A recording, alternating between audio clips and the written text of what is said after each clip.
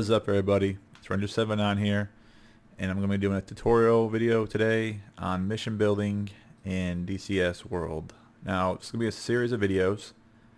This first mission building video is going to be getting started, the first video, and we're not going to have all kind of crazy unit placement, getting the mission editor, none of that today. So, it might be kind of boring, so bear with me, but this will help you become a better mission builder with a good foundation, okay? That's what we're going to focus on today. So it's more of a lecture, but it's good information, okay? So I hope you enjoy this. We're going to start these tutorial videos from start to finish and actually create a mission from start to finish, go through all the steps that I do the Ranger79 way. It may not be the best way, but it's how I make missions and how I've been successful in the past making missions. So if you don't want to learn about making missions, or you don't really care, then this video is probably not for you. But if you want to learn from start to finish how to make a really good user experience kind of mission, just keep watching, okay? So first thing we're going to look at is just getting started. Is mission building in DCS World. It can be challenging and rewarding at the same time. We all know there's updates, patches come out. You have a mission you've worked on, something might happen and change in the Lua configuration. That's the scripting in the game, or something with the game that breaks your mission. When I say breaks, it doesn't function like it should. So that's just being said. You need to go over that and just keep pressing on. And we're going to go over how to start the creation phase of a mission. Okay. So number one, what kind of mission do you want to make? Okay. My suggestion is to start with a good roadmap. Do you want an A10C base mission, SC-25, a mix of aircraft, combined arms, that kind of thing? Do you want a close air support mission?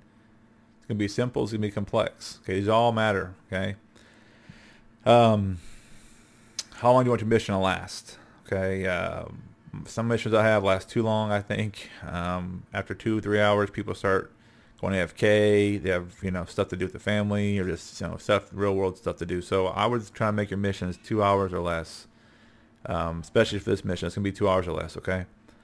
Are you going to make your mission single player or multiplayer? Now, this is a big deal because you think you can do both, and you can, but the environment changes when you go multiplayer.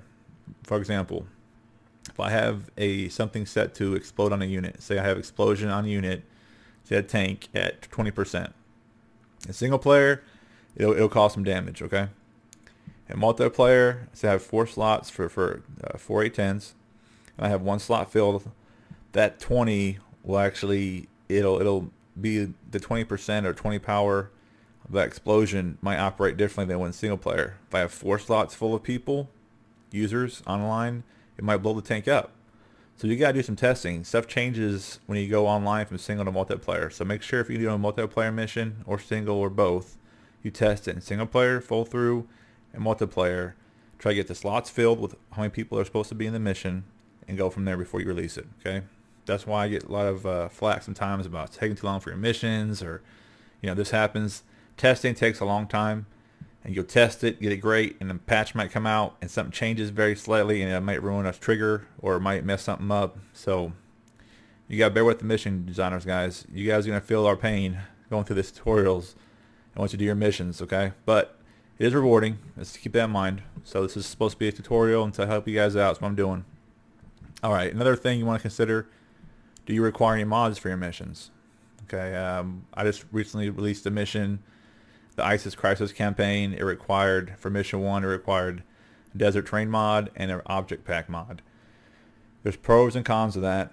The pros are it makes for a better user experience. It's based in Afghanistan, Syria, Iraq region kind of thing. And the object pack was more those kind of vehicles for that terrain, that region. The bad thing is that everyone has to have the same mod pack, same version pretty much, or they can't play.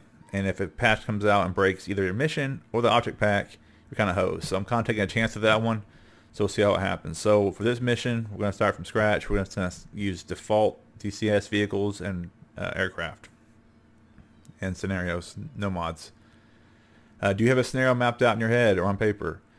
I recommend having your objectives mapped out and what you want to accomplish in the mission. Remember, this is your creation for the community. You're trying to put your thoughts, your vision, your creation onto this mission, and you want everyone to enjoy it. So you want to map it out so you're not in your mission what happens is you'll start one thing, you want to add something else, all of a sudden you got too much stuff going on and it's not really focused, the mission. Okay, you have a background story or background for your mission.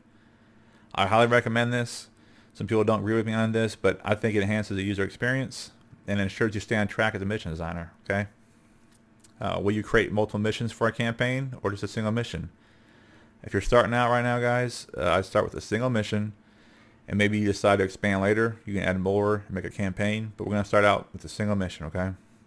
Do you want to have voice scripts in your mission? Do you want to have enhanced instructions? Do you want to have a miss script? Do you want to have advanced scripting? These are all great. They all enhance the mission experience. They're all extra bells and whistles that enhance the mission, but take a lot of work and are not really required to have an enjoyable experience of a mission.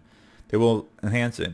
We're going to make a mission that's going to be enjoyable without too much stuff going on. We're going to have some flag on, flag off, unit placement, and just the structure of a mission through these videos. So to help you out.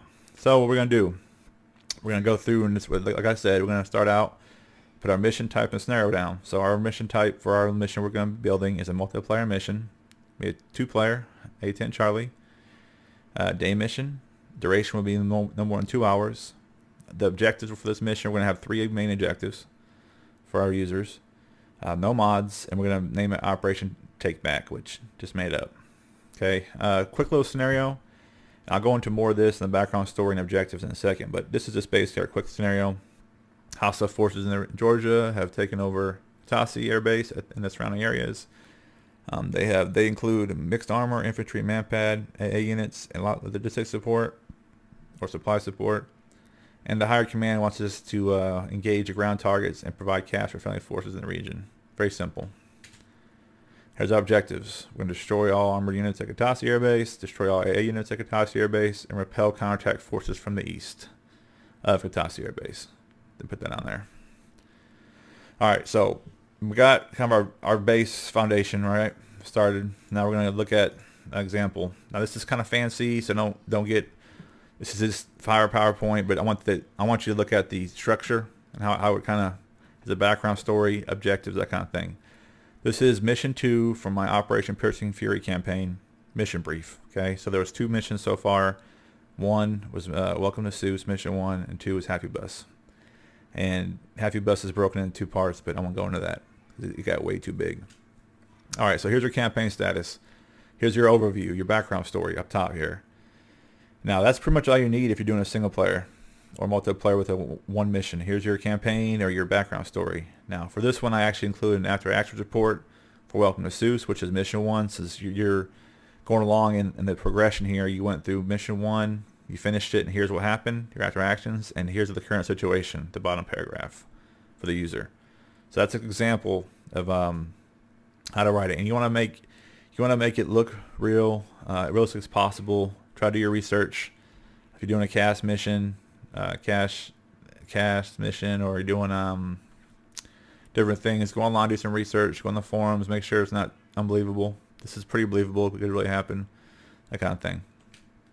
All right, so here's our objective page, and this is all fancy, but you don't have to do all this. You can just write this down and get it ready before you start your mission building. Okay, and then you can put this all on paper later, or include it inside the actual mission brief in the mission. When you're flying in multiplayer or in a single player, I can show you where to put that, and they can all be there for the user to see at any time during the mission. So this is just extra. This is a brief that was provided to the users in addition to the mission to kind of enhance the environment, give more information. So we have our campaign objectives. They're in progress. Here you have your mission 1 objectives, which says mission accomplished. We had 2 main objectives. We got them finished. Now mission 2, which we're working on right now, this scenario, this example is still current. There's 6 objectives. Okay, and you're laying them out there for everybody. So that's simple, quick, down dirty on going from starting out before you even open up mission editor. Okay, figure out what you want to do. Get a roadmap. Find out what objectives you want to have.